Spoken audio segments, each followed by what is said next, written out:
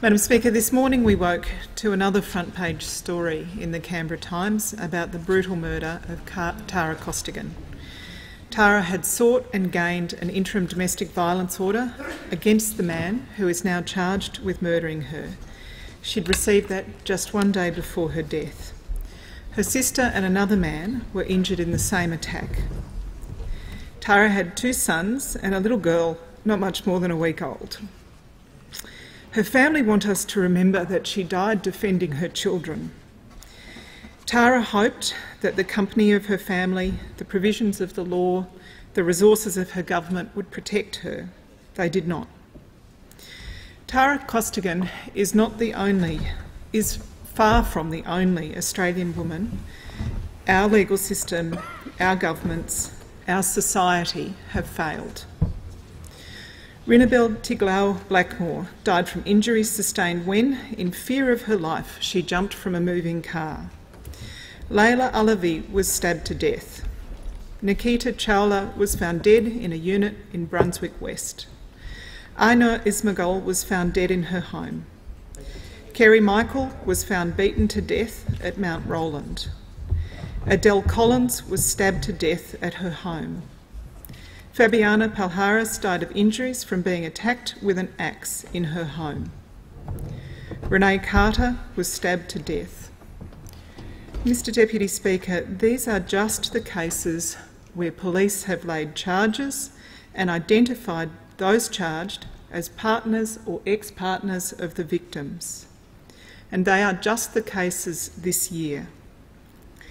Our usual formulation is to say that nearly 1 in 5 or 17% of Australian women aged 18 and over have experienced violence from a partner or a former partner since the age of 15. That is nearly 1.5 million women.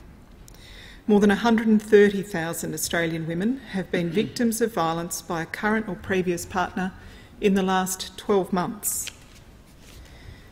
Mr Deputy Speaker, we have to ask ourselves how many thousands of women right now, this afternoon, tonight, will fear for their own lives, their own safety and that of their children in their own homes. How many have fled everything they know, everything that is familiar, changed jobs, taken their children in the middle of the night, moved house, moved state, left behind the support of family and friends, and perhaps not for the first time, perhaps, as the Leader of the Opposition said, have moved again and again and again in a desperate attempt to escape. How many have had to leave their work because the perpetrator of the violence knows where they work? How many have become poor because they're no longer able to work, because the perpetrator turns up to their workplace and harasses them?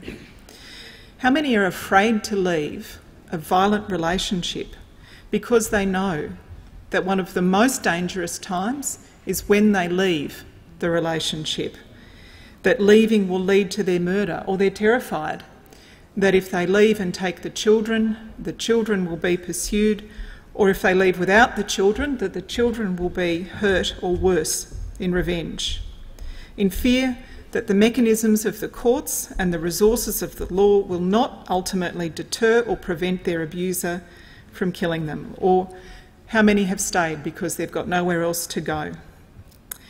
These women are not statistics, Mr Deputy Speaker. Each and every one of them is a daughter, a sister, sometimes a mother, an aunt.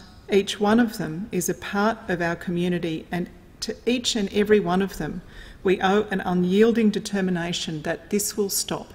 Because aside from being relatives, mothers, daughters, sisters, aunts, every one of these women is a human being, and every one of them is a citizen of our country and is owed this.